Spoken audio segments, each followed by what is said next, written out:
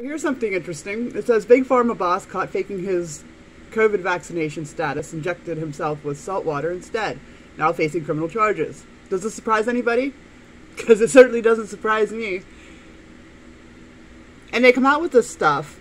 They come out with this stuff like this, and you will see that the people who are gung-ho about it and for it are either going to ignore it, or if they have to face it, they're just going to make excuses.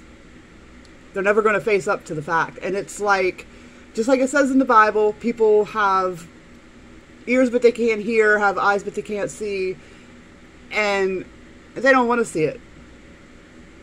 It says, while the WHO and our political leaders want us to trust in the COVID vaccines and push for legal measures to force it upon us, it seems even Big Pharma executives don't even trust the safety. Okay?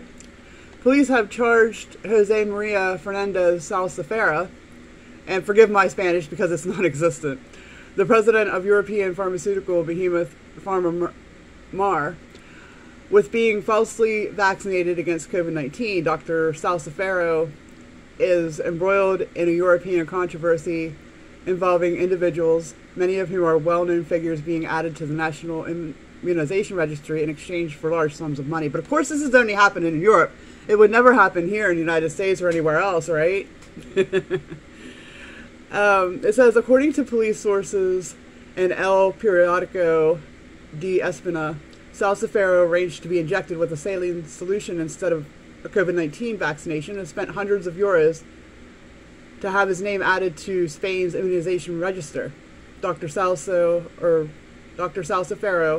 is one of almost 2,200 celebrities and European elites who have been erroneously vaccinated against COVID, according to a list compiled by national police. Let me skip down here. I'll put a link in the description if you want to read this for yourself. It says, according to El Mundo, Spanish police carried out the investigation called Operation Jenner, which uncovered the vast network of celebrities and elites who have paid money to have their names fraudulently entered on the National Immunization Register despite refusing to be vaccinated.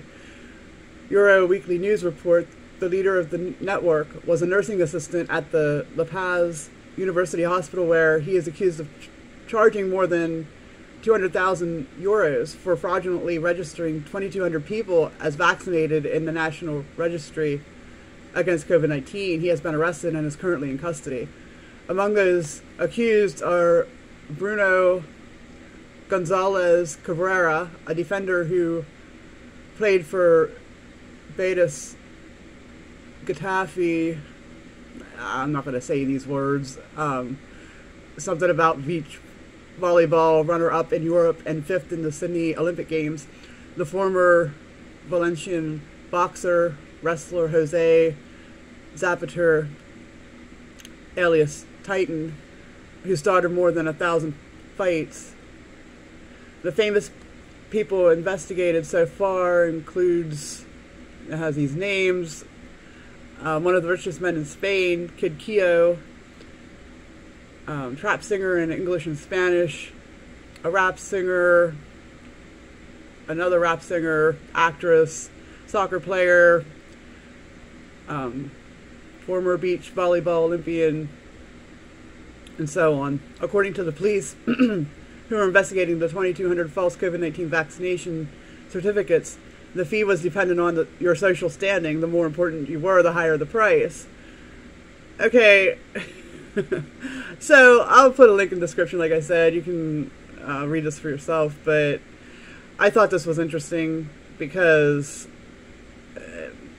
it's out there. It's out there. Anybody can see this and know it's going on, but we'll hear the defense of it, I'm sure. As always, put your faith and trust in Jesus, repent of your sins, and have a blessed day.